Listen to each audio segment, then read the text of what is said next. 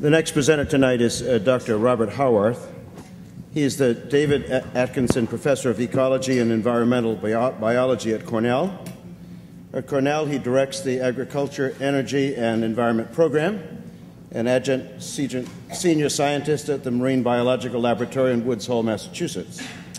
He's the founding editor of the journal Biogeochemistry and was editor-in-chief of the journal from 1983 to 2004.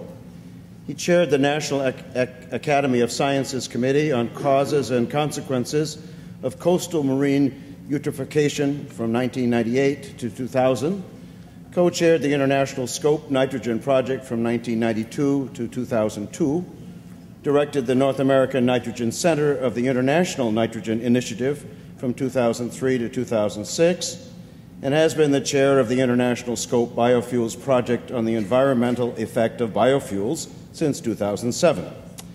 Dr. Howarth represents the state of New York on the Science and Technical Advisory Committee of the Chesapeake Bay Program.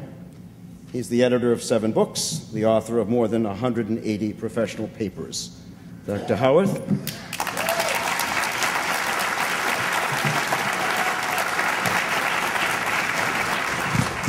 Thank you. I promise I'll be brief. Probably I'll say take less time than that introduction took. I'm here tonight for 2 reasons. I'm very pleased to be invited. This is an important event. I'm glad the organizers pulled it together, and I'm delighted to see all of you out there. My purpose in being here is twofold. I've worked on the water quality effects of oil and gas development for 35 years, off and on. I was the head consultant for the state of Alaska, Attorney General's office for the Exxon Valdez spill, and I've been involved in a lot of other drilling cases over the decades. So I don't have much I can say specifically about what this event will do, but if there are general questions about water quality and what the gas industry can do, I can try to address those.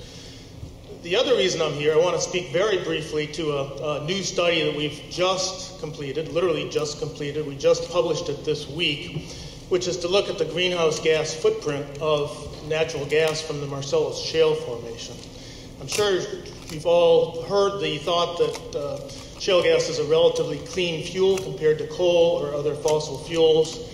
It's advertised all the time as something that has relatively low greenhouse gas emissions and might therefore make it a good transitional fuel.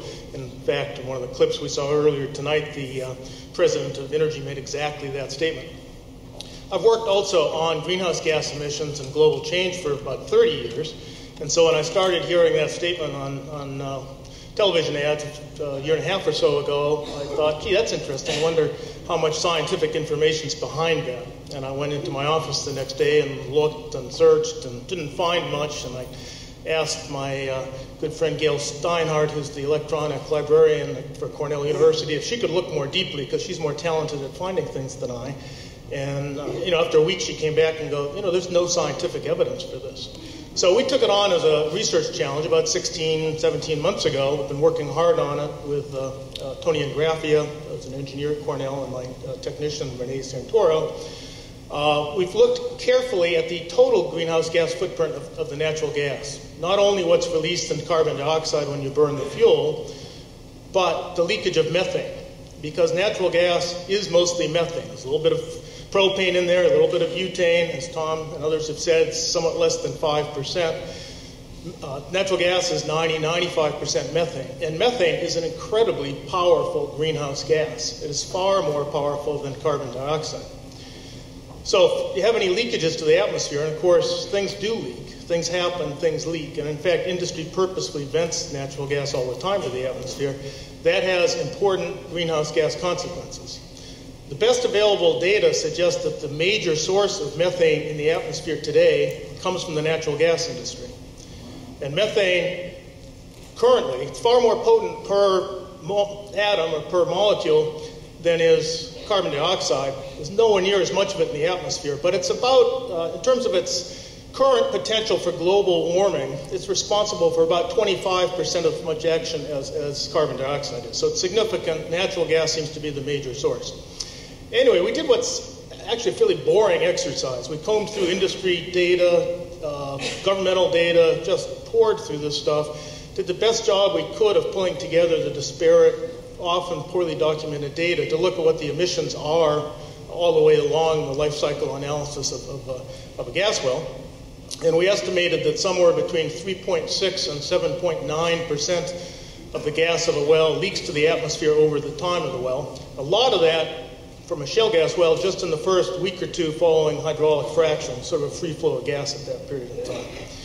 When you look at what that means in terms of global warming, that's far more important than the carbon dioxide that's released when you burn the fuel.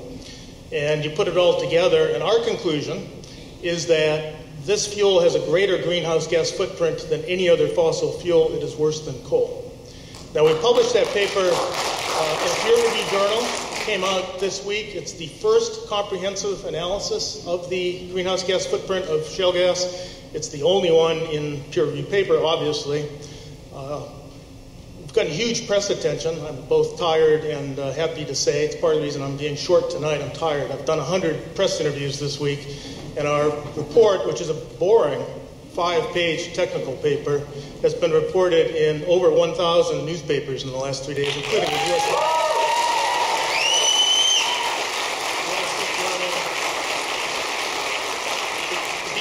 Picked up on it in a big way. NPR was doing a special on it tonight, which you all missed because you're here. I missed it too, but just check out NPR tomorrow. And Fox TV News actually also showed it tonight. So it's getting great press attention. I'd be happy to talk about that later, but I think we should get on to the questions as soon as we can. So thank you.